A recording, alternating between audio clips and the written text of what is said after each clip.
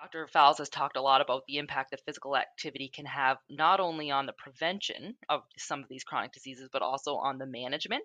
So if we have, as you mentioned, all these people in Nova Scotia, we have these high rates of chronic disease. If we can get people here moving more, get them managing, and then maybe even preventing the onset of some of these diseases, then maybe the need for them to be in the healthcare system would become less. And we know that here in Nova Scotia, our healthcare system is strained. And what we need to do is we need to increase access. We need to get people more access to primary care.